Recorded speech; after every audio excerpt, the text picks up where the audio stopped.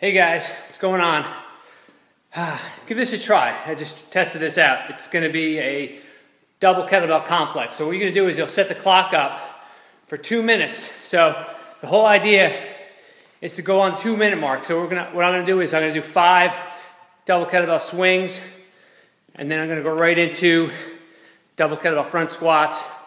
From double kettlebell front squats, I'm going to go into double kettlebell snatches, and then finish with jerks.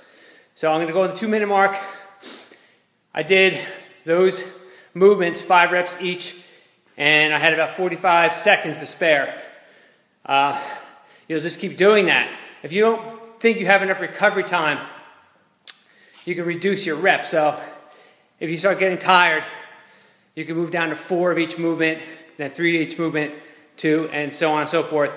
Try to get as many rounds as you can without, as soon as you feel your form start to suffer, then you shut it down. Just shut it down. If you feel like you're going to failure, you do not want to go to failure, just shut the training session down. So that's about it. You can also use this as somewhat of a finisher with lighter kettlebells after your strength session. Just give it a try, and I'm going to show you one round coming up here.